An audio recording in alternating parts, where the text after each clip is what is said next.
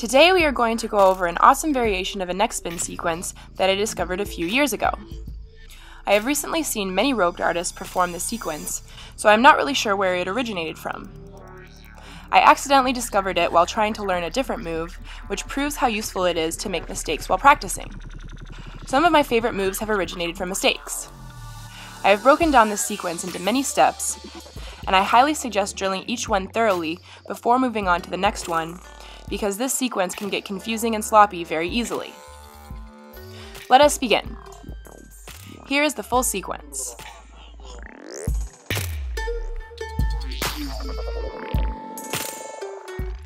Now we will separate it into 4 steps. During the first part, we perform a stationary neck spin, however we will be executing it on our anchor side. Let's first warm up with a few stationary neck spins on our lead side.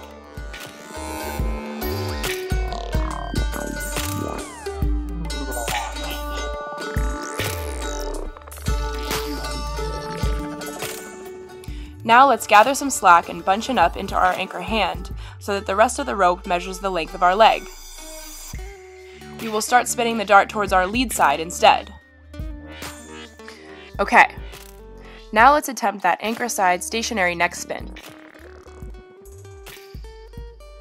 It is important that we don't angle our body to one side, but instead keep our torso and head centered while we bend down and up.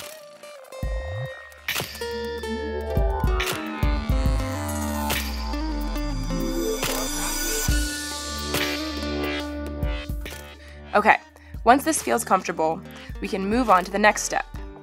This step is also a move in and of itself. Some of my friends and I call it the wave hello. To execute this, we will once again spin the dart towards our lead side.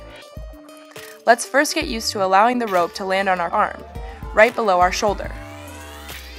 The rope should not wrap around, but instead rest on the top of our extended arm. Okay.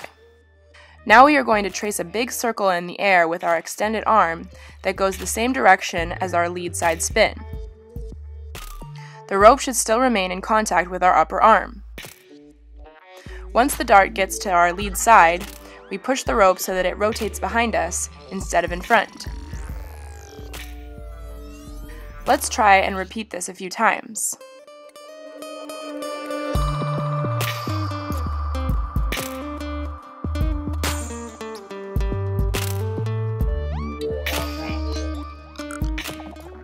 Okay, sweet. That is a new little move that is fun and useful. We can also execute a wave hello by contacting our rope higher up on our shoulder. I find this point of contact to be more graceful, but it is probably better to first learn it in the way that I just explained, since more skin will stay in contact with the rope.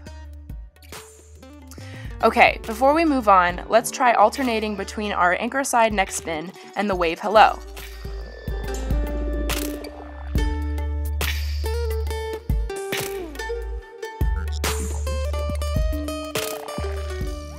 We start to notice how similar these two moves are. They trace the exact same trajectory. If moving between these motions doesn't feel comfortable yet, I highly suggest repeating this drill before moving on. Alright, now for step 3.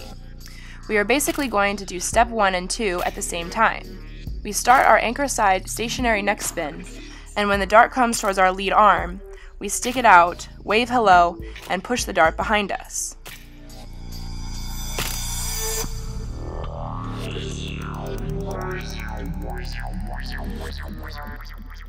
Once this feels really solid, we add in another detail.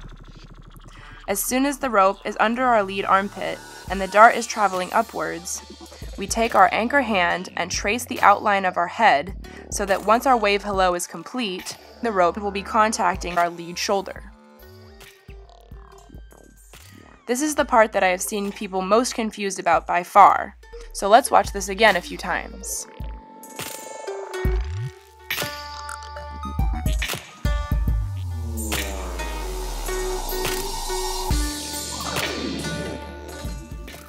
Sweet! Let's troubleshoot anything that feels strange throughout these motions and then turn to step 4. During step 4, the dart is spinning towards our lead side, but the rotation is behind us. In order to isolate this step, let's start from the position that we were just in, with our hand close to the lead side of our shoulder. Okay, we are going to bend our head backwards and let the rope wrap around our neck and travel behind us. As soon as we feel the rope all the way around our neck, we start to bend our head down so that the rope is forced to start rotating in front of us again and unwraps from our neck. Once it has fully unraveled, we should be back in the position that we first started in, spinning with our anchor hand towards our lead side. Okay, yay! Those were all the steps. Each is a complex move in and of itself, so please drill each one on its own first, since the sequence is probably one of the most likely to cause us to hit ourselves in the face. Finally, we are going to put everything together. Let's watch the whole sequence in slow motion. We start with our anchor side stationary neck spin. We allow the rope to travel under our lead armpit and wave hello. As we are waving with our lead hand, we trace the outline of our head with our anchor hand so that it lands near our lead shoulder. We bend our neck way back and let the rope wrap around us. Before the rope is able to wrap a second time, we bend forward, forcing it to unravel off of us. It will now rotate in front of us, spinning towards our lead side.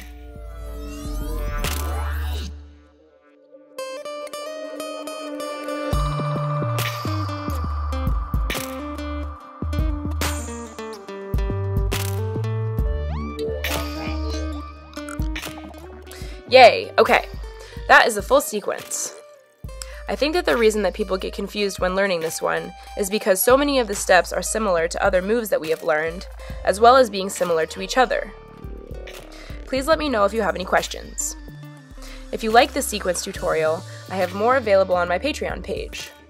I will leave the link in the description. I also have an entire chapter dedicated to using this anchor side grip style in my complete online course, so I will add that link in as well. Good luck! Love you guys!